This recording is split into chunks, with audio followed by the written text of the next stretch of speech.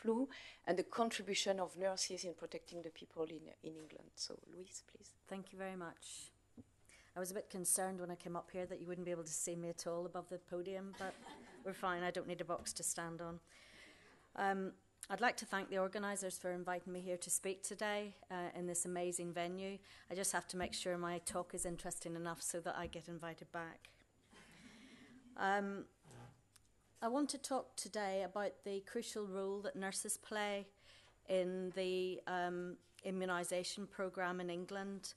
I'll give a brief overview of the healthcare system in England. I'll talk a bit about the flu programme, and then I'll focus in on the role of nurses. My conflict of interest is I am a nurse, so obviously think that we have a very important role.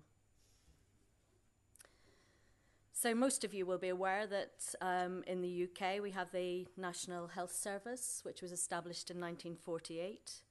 It's free at the point of delivery and funded through general taxation. It is a devolved system, so each of the 4 countries of the UK have different policies and priorities. There are a huge amount of similarities, but there are also some crucial differences. So most of my talk today will be focusing on England. Now, in 2013, we had a major reorganisation in the NHS. I'm not going to go into it in detail because it is hugely complicated, but just to point out 2 of the big changes. First one was a set-up of 2 new organisations in healthcare. NHS England were set up, and they're responsible for the delivery of healthcare. And the second one was Public Health England, and they provide expert technical support to both the Departments of Health and NHS England. Second major change was that a lot of the responsibility for commissioning healthcare was devolved to a local level. And that includes GP, or general practitioner, primary healthcare physician, led clinical commissioning groups, and also the devolvement of commissioning of public health. So school health, sexual health, drugs and alcohol are all commissioned at a local level. Some programmes remained at a national level, including immunisation and screening programmes. The aim of the UK flu vaccination programme is to offer immunisation to all those who are at increased risk of complications from flu, and also their carers. We started with our flu programme in the late 1960s in high-risk groups. That was extended then in 2000 to all people over 65. In 2010, pregnancy was added as a clinical risk category following the pandemic flu in 2009. And in 2013, we started a phased introduction of childhood flu vaccination programme, excuse me, based on the LAIV nasal spray vaccination, and I'll talk a bit more about that in a while. This is all our uptake from last season, and this is all the risk groups over 65 years, etc. What I didn't mention earlier is that all our vaccination is provided free to people in eligible groups. I just want to draw your attention to 2 of the uptake levels. The uptake level in 4-year-olds at 33.8%, and also in healthcare workers at 63.4%, because I'm going to come back to those a bit later on.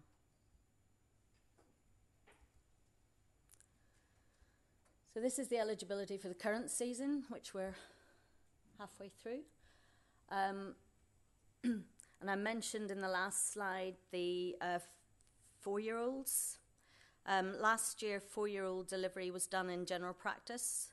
So last year, general practice delivered 2-, 3- and 4-year-old vaccinations, and then the older age groups were provided in the school setting. 4-year-olds were on the cusp of their education debut, and so some of them were at school and some of them weren't. And the uptake in that group was lower than the other preschool age children, mainly because of that crossover period. So it was more complex for parents to get them to the GP for their vaccination. And so for this year, we've moved the 4-year-old age group into the school programme. So we had 2 years of vaccination being delivered in general practice, so that's the preschool 2-year-olds and 3-year-olds, and then the rest of the school immunisation programme's being delivered in the school setting. So that's school ages, or school years 0 to 4, so 5 years in school setting. The other category that we've recently added to our at-risk groups is those with morbid obesity.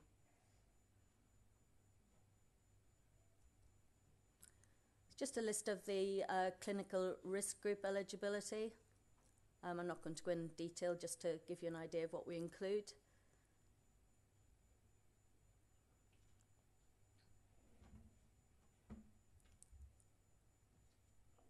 And as I mentioned earlier, we also like to protect those who care for people in at-risk groups.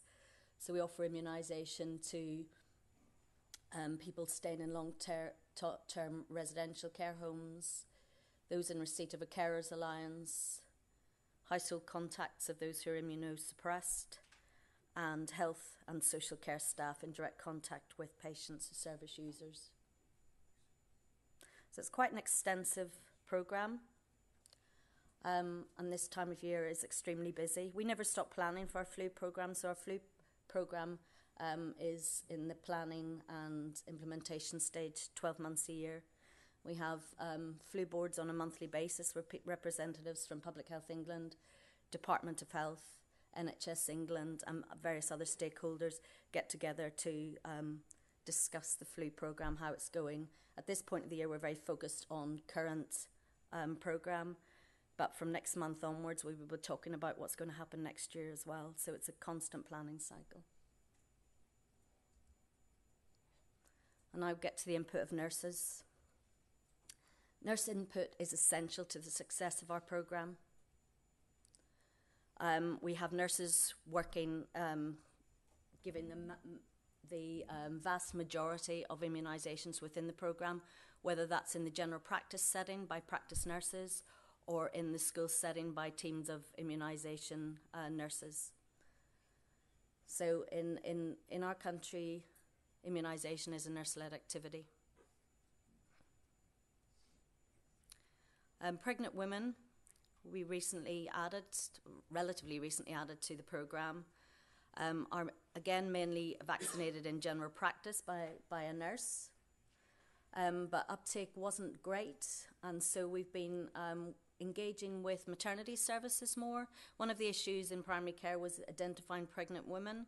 Sometimes they weren't visiting the general practice, they were seen in maternity services. So we went to where the women were and have engaged with maternity services, and now around 70% of maternity services are offering immunisation and signposting where they can't deliver the immunisation there. They will signpost the woman to general practice.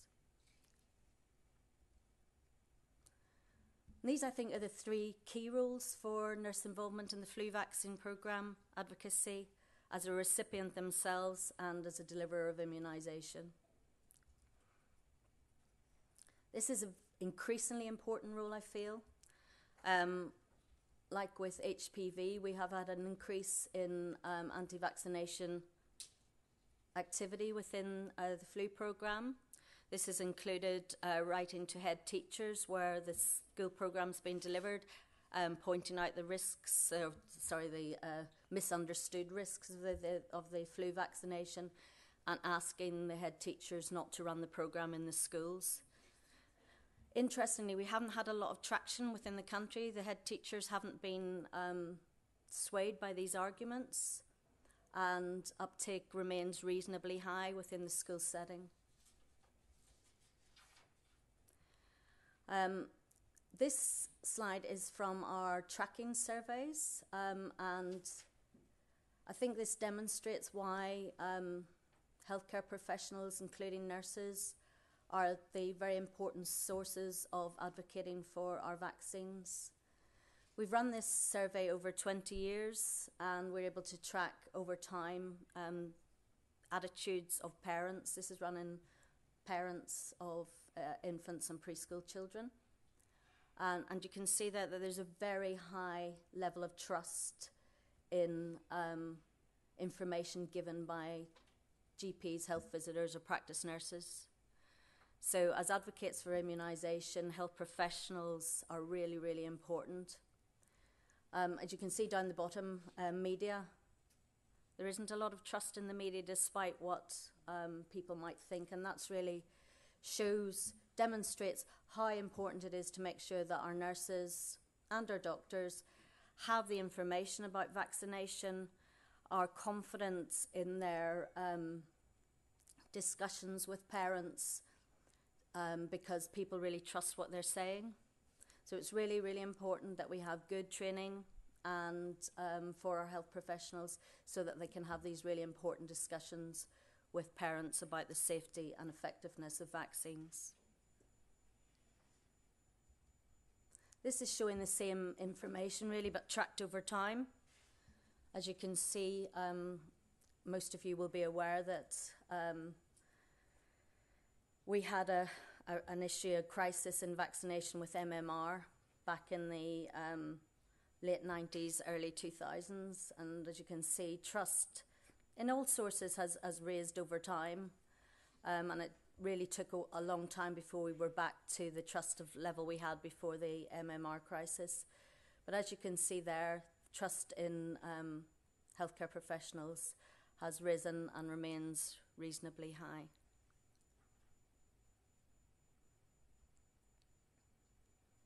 So next I want to talk about the importance of the nurse as a recipient of influenza vaccine. There's been a lot of media coverage of this, and this is despite Brexit. We still have some other issues in the news, flu being one. Simon Stevens, who's the head of NHS England, brought to the attention the severe flu season that they had in Australia, and was lobbying the government to provide more money because the NHS is already under considerable pressure, and he was drawing the attention that if we had a severe flu season, then the NHS wouldn't be able to cope. We also know from our vaccine effectiveness studies that in the elderly, particularly those over 75, the inactivated flu vaccine shows no significant effectiveness. So it's really important that the people that are caring for the people in those groups are protected themselves. So severe flu has a serious impact on patient hospital services. This can include the use of very valuable short supply intensive care treatment, breathing apparatus, etc. Disrupt healthcare if you've got staff off, if you've got, we had a lot of outbreaks last year in care homes, which meant that some of these care homes had to be closed, meaning that patients couldn't be discharged from hospital. You can have cancellation of elective admissions and obviously shortages of healthcare workers if you've got a flu outbreak in healthcare. So it's really important that as many people as possible are vaccinated. We know that nurses in particular have same views as the general public with regards to flu immunisation, and we've done a lot of work recently to increase awareness of the flu vaccination and the importance of why nurses should have it. We've worked with an organisation inside the NHS to provide a website called Flu Fighters. It's worth having a look if you get time. And this provides very specific information for NHS trusts that are providing flu vaccination to their staff, including information around why it's really important that people should have it, and that you can have a very mild form of flu as a healthcare worker, which means that you still might be at work, but that you're in increased risk of spreading that infection on to your patients. So that's been really, really effective. In the last year, I highlighted the uptake in healthcare workers at around 66% last year. And that some of that is due to the measures that we've taken to raise awareness and talking to healthcare professionals about flu. But the main reason was that last year the Department of Health announced a payment system for trusts, an incentive system, if you like, for trusts that achieve high uptake. And so the higher the uptake, the more payment the trusts get for delivering flu vaccination. This has also highlighted the importance that the Department of Health put on high rates of immunisation in healthcare workers.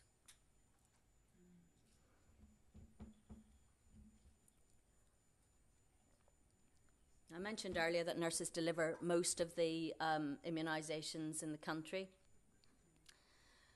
but I thought I'd focus on LAIV as an example. This programme was set up in 2013 following recommendation by the Joint Committee on Vaccination and Immunisation, which is the NITAG in the UK.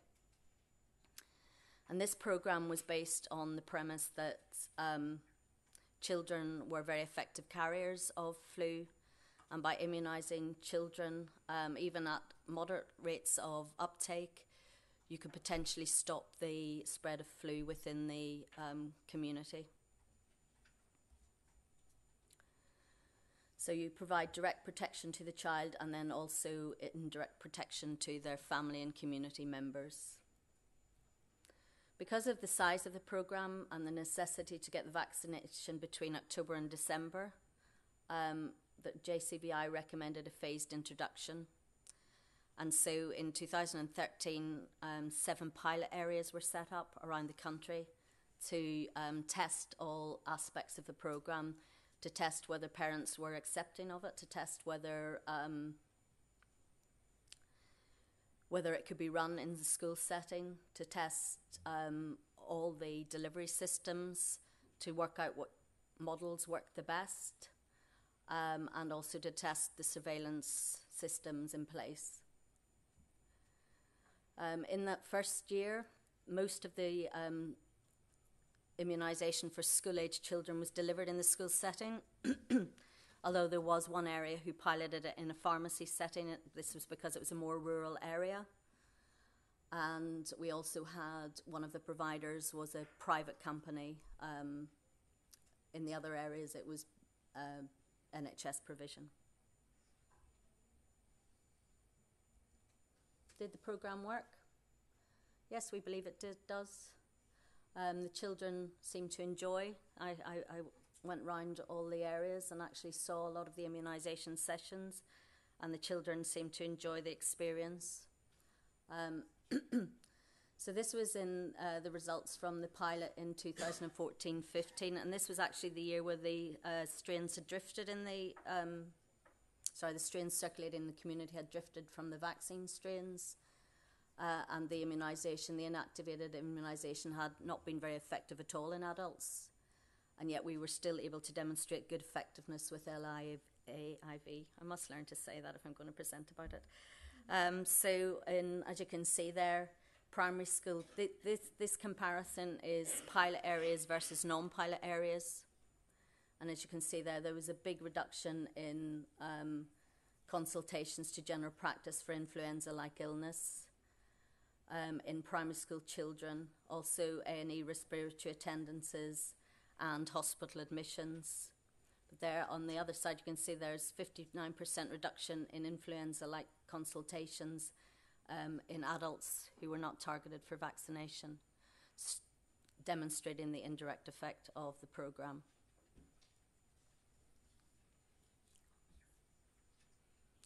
So still more to do. We're still aware that there's a need to increase the uptake for frontline staff, particularly in the social care settings. We've worked really hard and got a reasonable uptake in healthcare workers, but social care staff, there's still a lot more to do, so we're increasing engagement with that sector currently. We want to increase awareness and immunisation delivery in secondary care settings. And this is mainly because in our at-risk groups, there's wide variability in uptake rates depending on the at-risk group that people are in. And for some of the conditions, including liver disease, uptake is much lower than other conditions such as diabetes. A lot of this is around identification of these people, particularly through general practice records. So the idea is that if we go to the consultants that are looking after these people and the specialist nurses in secondary care settings, then maybe we'll be able to work with them to increase uptake in these groups who are particularly vulnerable to the complications of flu. We also want to increase our engagement with preschool care providers, and this is due to, although the uptake in 2 and 3-year-olds in primary care is reasonably good, there's still work to be done, and we know that these are the children that have great contacts with other members of the community, whether it's grandparents, younger siblings. They just have in contact with lots of people. So we want to make sure as many of preschool children are immunised as possible. So we're aware that there's still lots of work to do. Thank you very much.